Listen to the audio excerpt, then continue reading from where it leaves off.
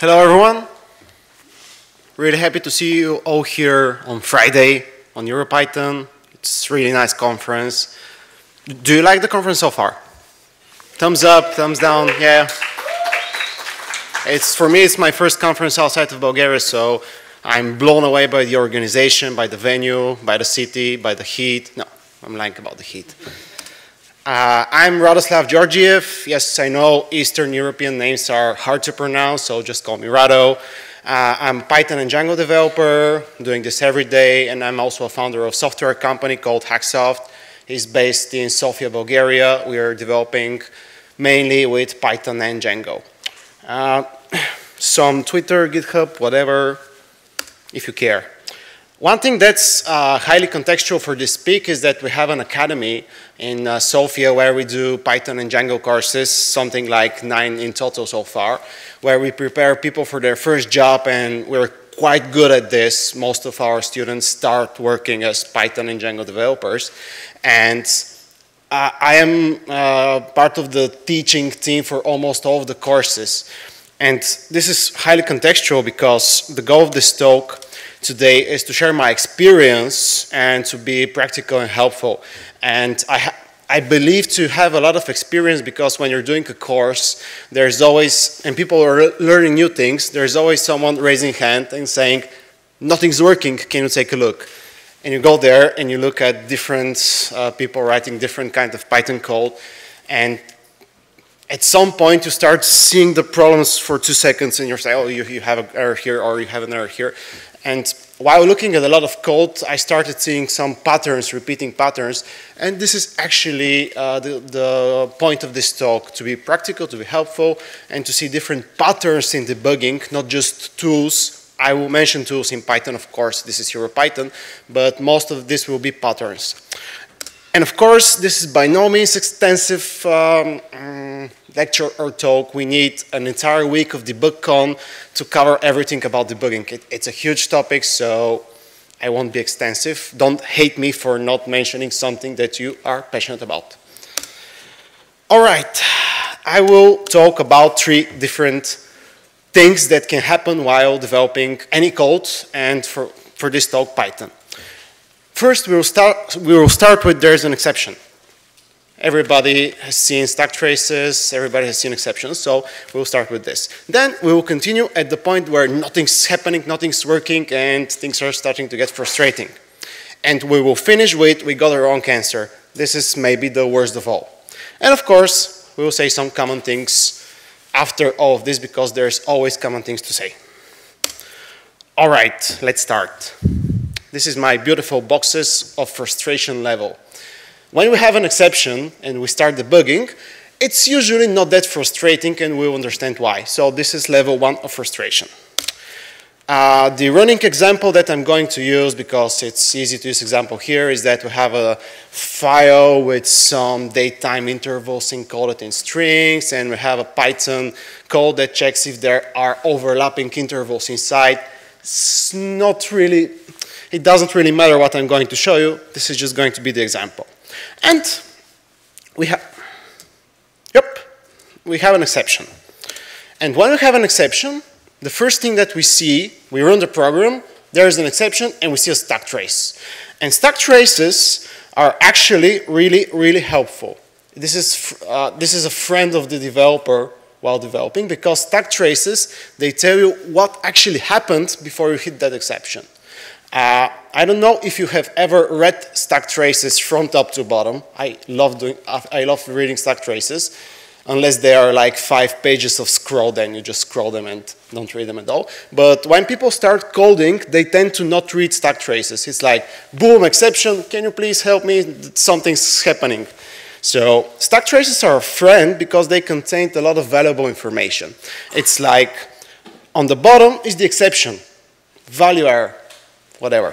And on the top, I don't know if you have read this, but this most recent call last, which means that the first thing on the stack trace is the first function that was called, and the last thing on the stack trace is the last function that was called or code executed before we hit that exception. And I have some red arrows to point at to point at the information. We have the module, we have the function name, we have the line number. This is really helpful because you have an exception on line 45, you just go to line 45, you don't look for the function, you go to the line. So this is really helpful. And, almost there. And we have the exception. A stack trace contains, as I said, the exception. If there is an exception, we can have stack traces without exceptions. This is also nice if you want to trace something. The function method call path to that exception. It tells us where we went to and what functions we called in order to get the error. And we can use this to actually debug what's happening. And this is easy because all the information is there. All right.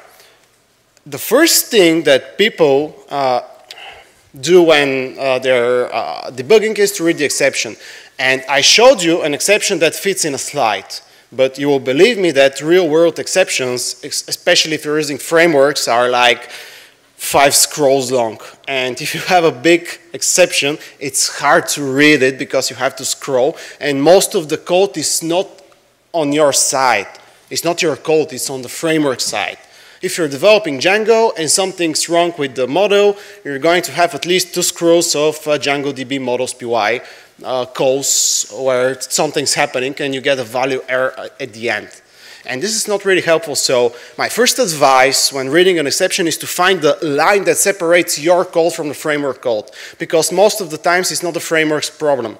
Sometimes there are bugs, but most of the times it's your code that actually broke. And if you're debugging and reading Django DB models stack trace, it's not really helpful because each time it's the same thing and then you get an error.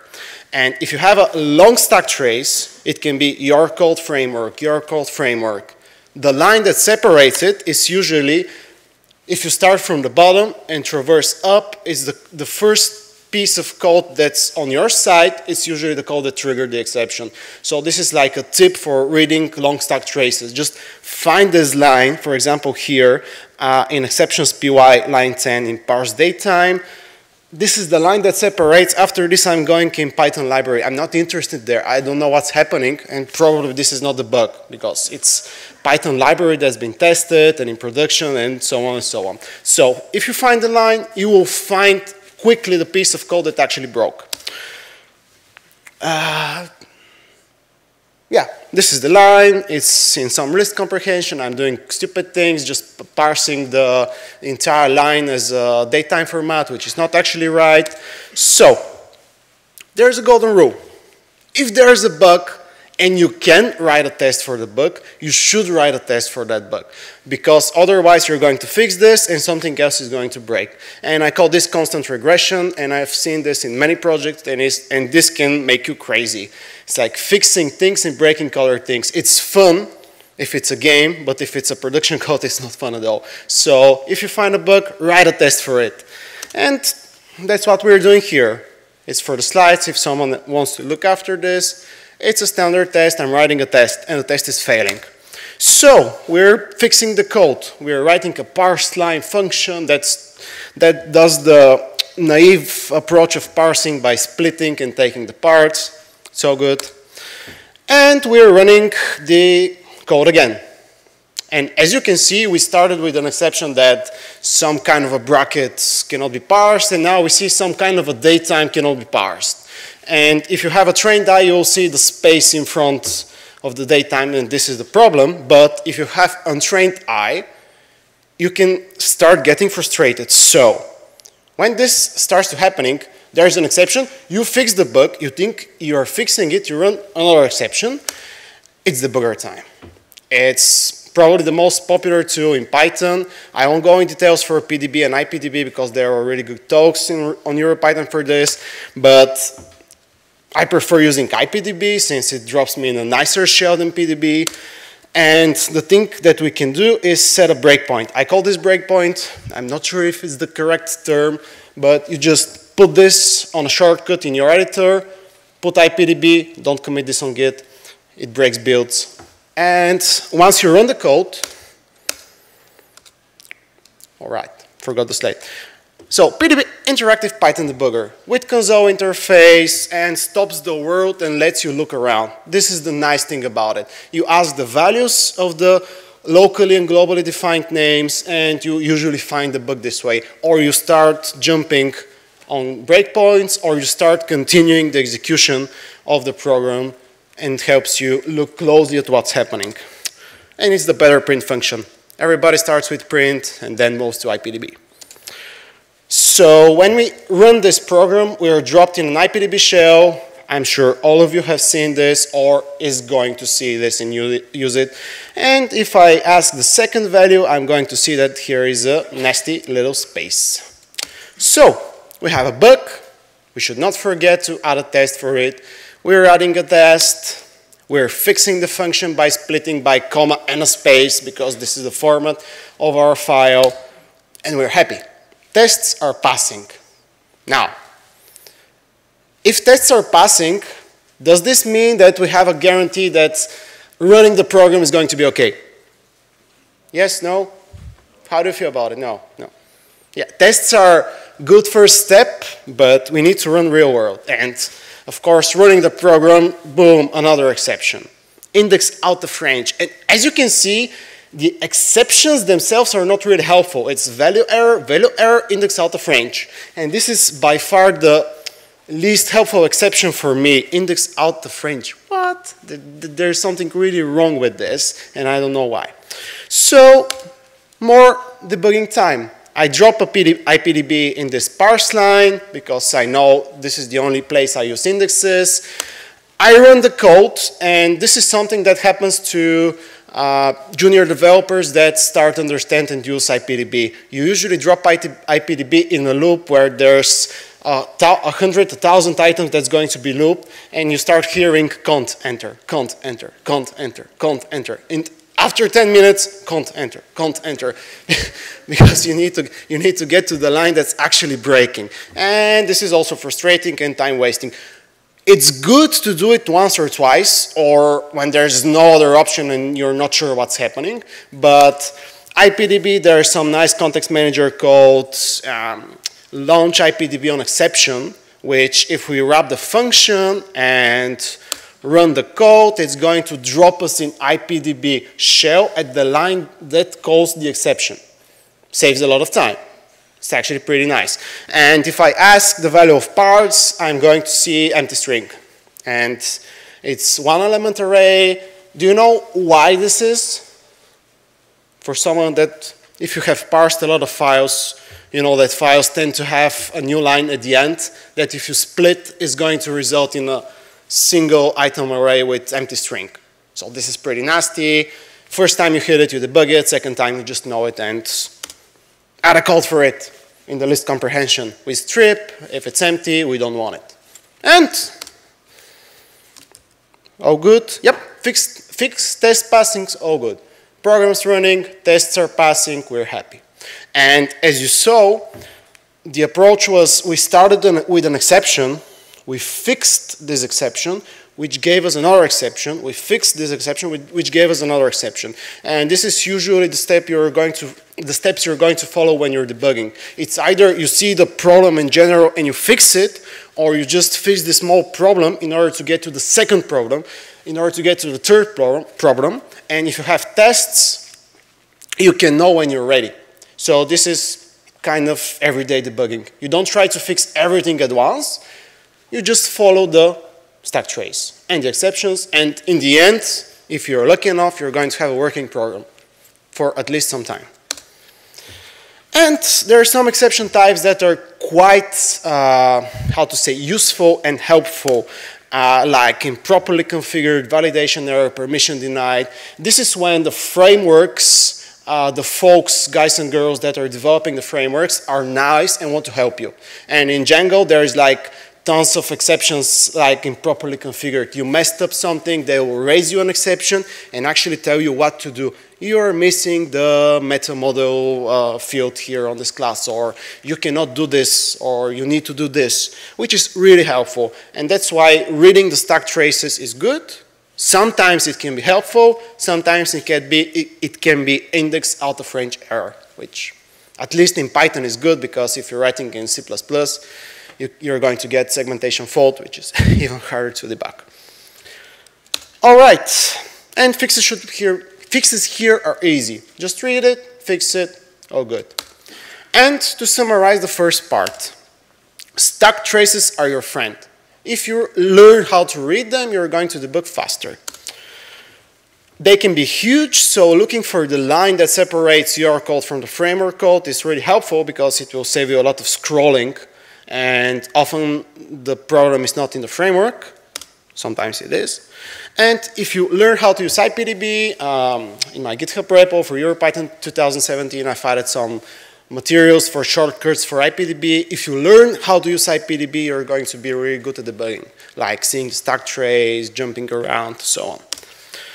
And if you hit a bug, write a test for it. I cannot emphasize more on this, and the more I develop software, the more I realize that tests are really important and you should write tests.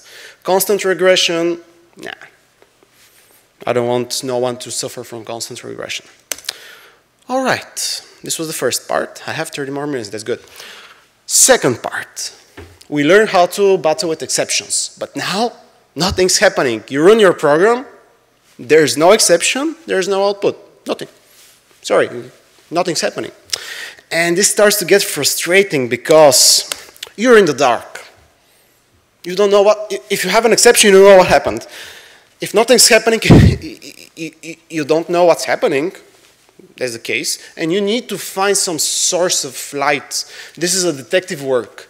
You need to quickly find a way to break things. I'll go there in a minute. You need to know what should happen and what is the expected behavior, because oftentimes in students I see they're struggling with something that's working. And they don't know that it's working. They expect something else to happen. And this is really bad, debugging something that's actually working. So you should have a good idea what should happen and what is the expected behavior of the code. And of course, if you're in this case, doubt everything, because there are some pretty nasty gotchas that we're going to cover that can make your hair white. And if there is no exception, the quick fix for this is to look for error logs. Sometimes you just open a web browser, it says 500. This is it, just a number, probably not the winning lottery number. And there's no exception, no, you don't see an exception. So you need to look for error logs in order to get an exception. And this is actually, for me, this is the most important thing when I'm debugging something that's nothing's happening or something's odd. I want to break it on purpose. I start typing random syntax errors. I start raising exceptions left and right in order to get an error, to get the program to fail so I can fix it. And if I can break it, it's good. But if I cannot break it, then I need to isolate the code that's not working. For example, you're parsing some datetimes in a language that's not raising errors, for example, PHP. Instead of parsing datetimes in your entire big project, just take this piece of code, create a new file. This is like my most given advice to everyone. Create a new file and test it there. Is it the same? Is it this code that you're debugging that's actually wrong, or is it something else? Open a new file and do things there. And sprinkle with debuggers and trace every step of execution. You need to know the value of everything. You need to know what's happening in order to see why nothing's happening. This kind of sounded smart. I should, this should be on slides. So yeah, code isolation is really your friend, because if you're working on a 50-line Python script, debugging is pretty easy. You have 50 lines, you can read them. But if you're working in a 50K Django project, sometimes you need to isolate the code, fix first the code, and then go back to the framework and integrate the code in the framework. It's more easy to work on something small than the integral part of everything with Django and frameworks. And there are some common gotchas that actually happen in Python. And the first thing is module hiding. I was debugging why you cannot import datetime from datetime for about an hour when I realized that the student named his file datetime.py. we were reading the Python code, reinstalling Python, opening issues. What's happening? Why? I open a repo on my computer and import it. I open a repo on his computer, I cannot import it. And in the frustration, I kind of changed directories. I managed to import datetime and it was all right. We were very stupid. This is datetime.py. Exception handling, my favorite thing. Someone catches an exception and passes. And there's nothing, no output, no stack trace, nothing's happening. It's really, really bad. If you're writing context managers, you can hide your exception really easy. I did this once. There's a third argument, that's the exception. You need to check and re-raise it. It's okay.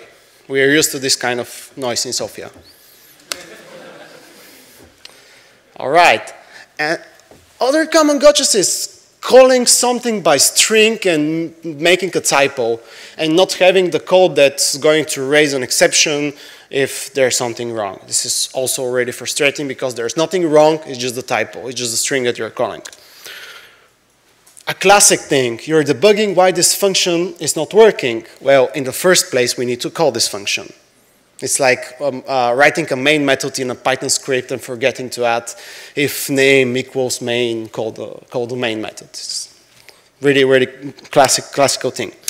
And editing the wrong file or running the wrong file. This is also debugging something that's working. You're editing something at one place and running the same thing, copy of it on another place.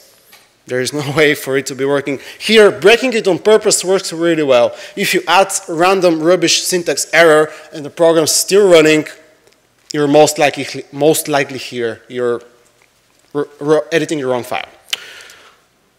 And of course, debugging something that's working. This is hard to catch because you need to know what means for your program to be working or not. Sometimes you need just to know if this is okay. And an example. On Monday, I did a Django and Celery training here on EuroPython. I have an orange badge, it's really nice. And I was doing a live coding without preparation, which always goes as planned. And as you can see, I have no registered tasks here in Celery. It was working just a while ago. I did something, bam, no tasks. And I don't know what happened. Everything seems working, and I start to panic. And when I start to panic, I do this thing called binary search debugging, which is dumb and also really nice. And it looks like this. I commented everything that I've added in user tasks py. It's working.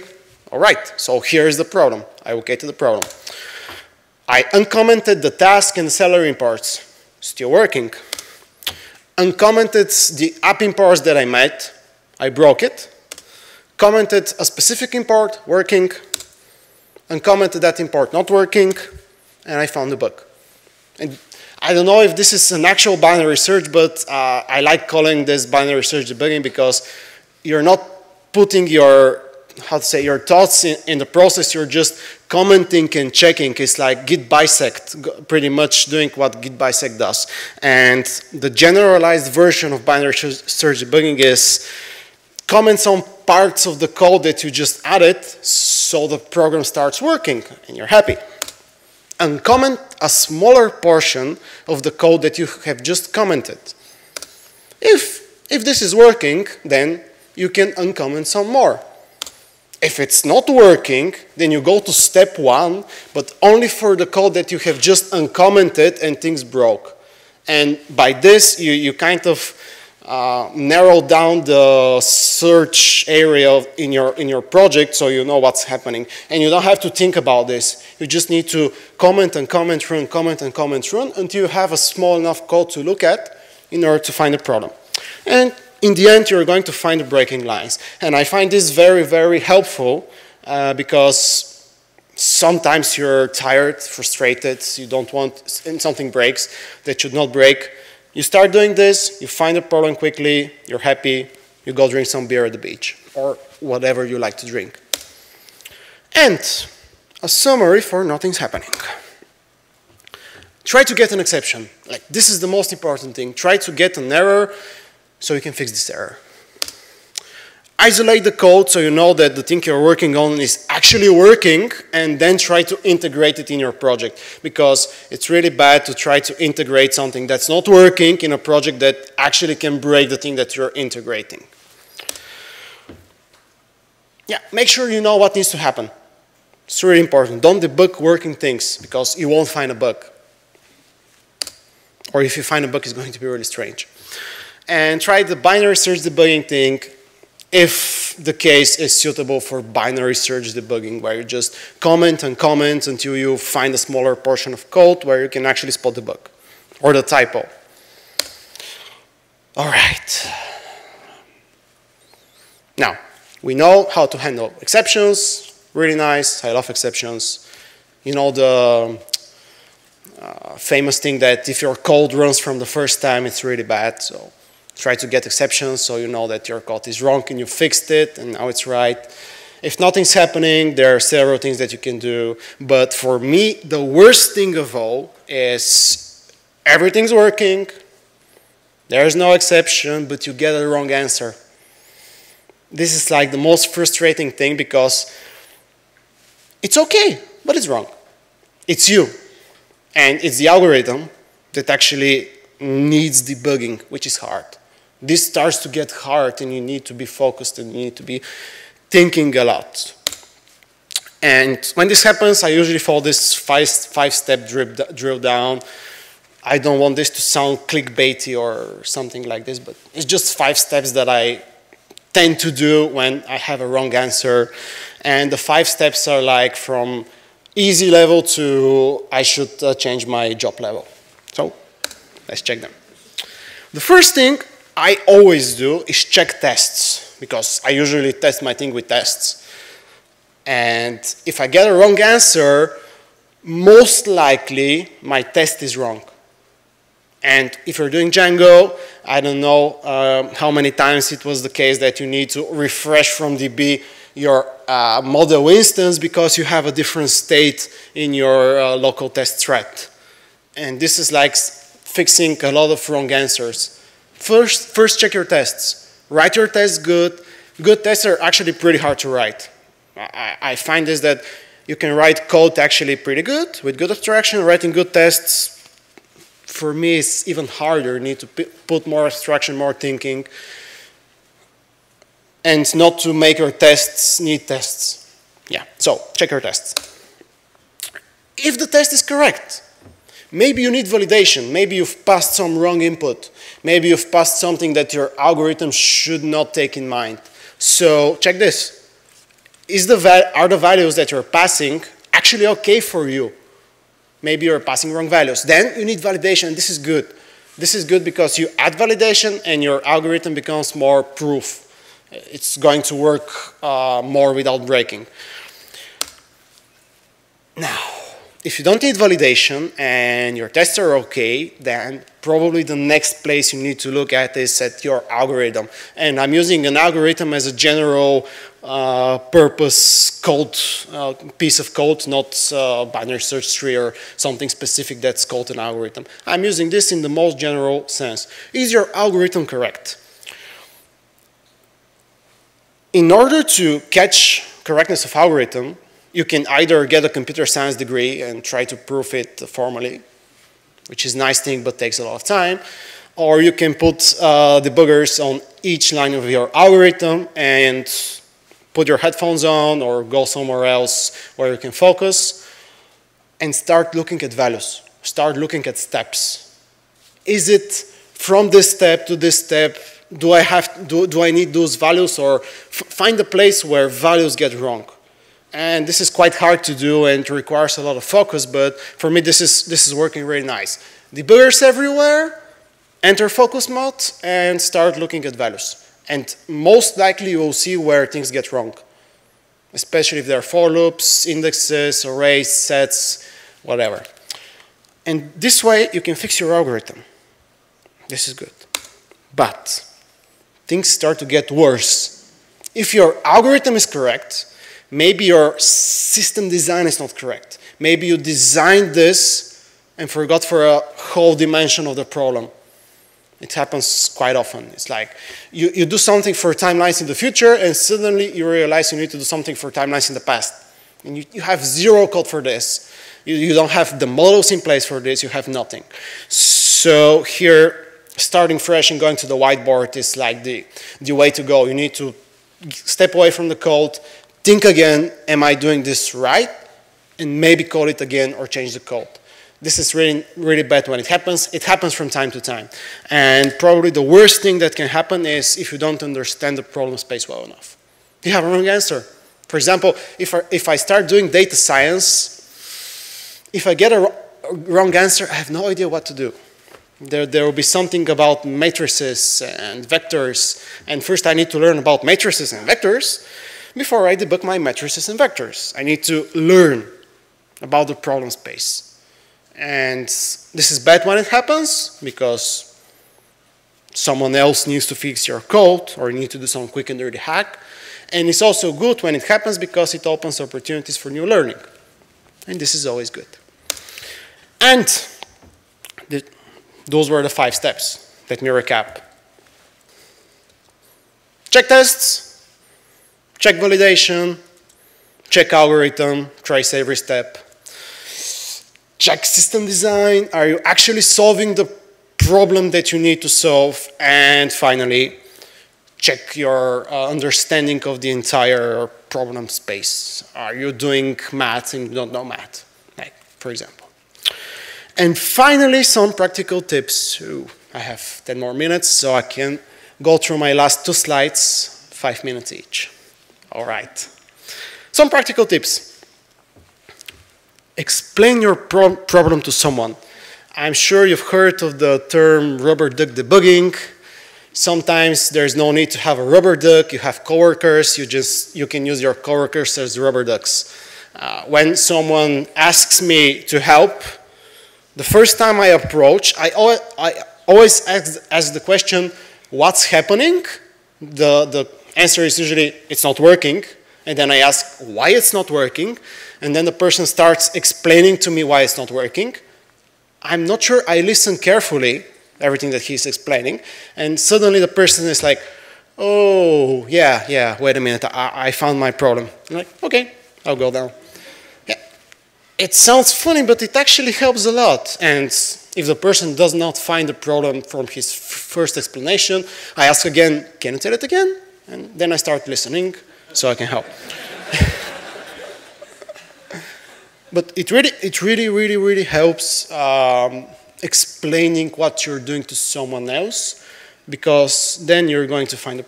If you have some small problem, you're going to find it.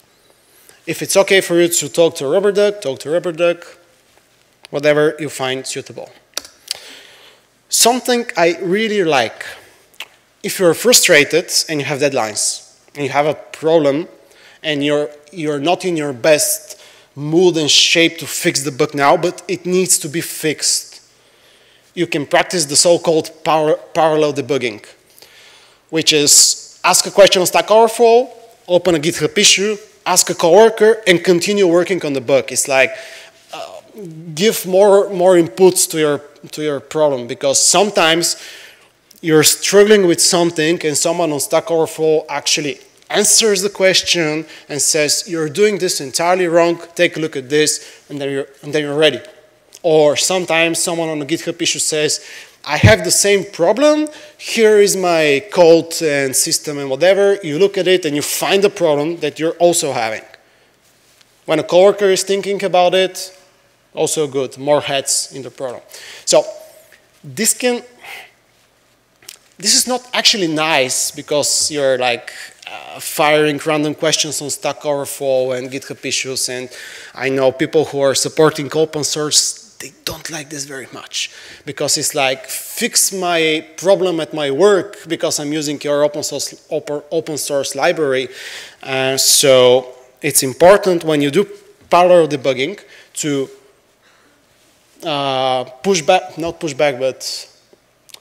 contribute back to the community. Answer questions on Stack Overflow. If you see someone asking a question that you've been struggling with for a week, just sit down for 30 minutes and answer him so other people can see this. make pull requests for documentation. I love doing this when I struggle with something that's not really nicely described in a tutorial or documentation. I do it and contribute back to the documentation so other people won't waste time, because I'm not wasting time when there's a good documentation and people before me have done this. And yeah, answer to issues, help other people, because this is the way it can get better for everyone and waste smaller amount of times in bug fixes. And one specific tip for Stack Overflow, 10 minutes. Read the small comments next to the answers, because sometimes they contain the better answer to the answer. They're like really 8-pixel fonts comments, but they're also really good. And do a talk on a conference. It's nice to share experience and to be helpful to other people. And I guess this is it for me. Thanks, everyone. If you have questions, we have like 10 minutes.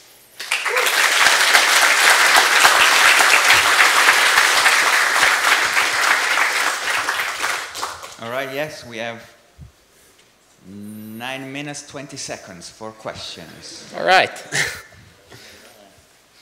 Hi, great talk, thank you very much.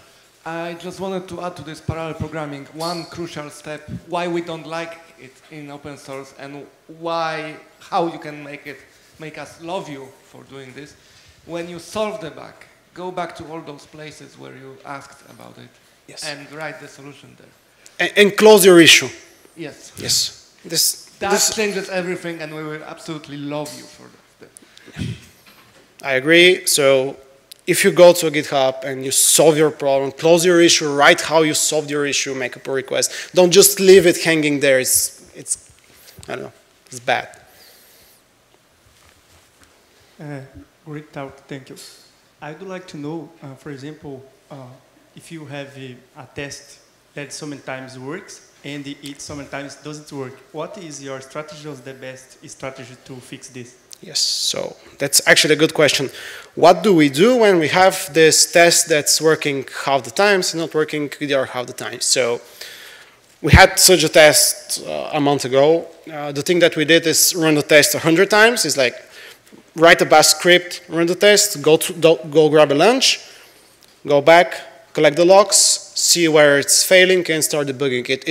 For us, it was faker generating names that were not compliant with our capitalized function, and tests were failing at random. And for me, it's like run it a lot, see where it breaks, run a lot the point that breaks, and check values, check what's happening. Why with this specific value it's failing? If you have tests that are failing, the test may be failing because you have a different, how to say, operating system when you're running on, for example, Jenkins. There was some really nice talk yesterday about Dockerizing PyTest, like having the same operating system on your machine in Docker and the same thing running on Jenkins. So you need to do, this is like the nothing's happening. You need to do the detective work, find what's happening and fix it. It's a nasty thing to happen. Right? Any other question? Have you considered using more visualized debuggers like WDB or built-in IDE debuggers like PyCharm debugger? I think this is like a personal taste. For me, it's whatever works for you. If you like more visual debugging, there are a lot of tools for this. I'm a person who lives in the console, so I debug in the console. It's a personal taste. Whatever works for you should be the tools that you're using. And I'm coming from Java world where visual debuggers are a thing. Like next. Whole day debugging. Right? Any other question? If not, I can ask a question. Something not related to debugging, but I was curious, you mentioned something about the Code Academy in Sofia. Yeah. Can you give us, I don't know, a little idea of how long the course is and how long does it usually take for people to learn and All right. learn Python, for instance? So the thing that we're doing in Sofia is called Hack Bulgaria, and now it's being rebranded to Hack Software Academy for whatever reasons. We do courses that are named Programming One-on-One with Python, which is a 4-month long course. We require some programming skills before you enter, and for like 4 months we do quite a lot of stuff. It's like 3 times a week, 4 hours coding on place. It's not like just lectures, and it's working. It's intensive. It's working because it's intensive, and it's the way to learn for us. Okay, excellent. Sounds pretty cool. Well, thank you, everyone. Any other questions? No.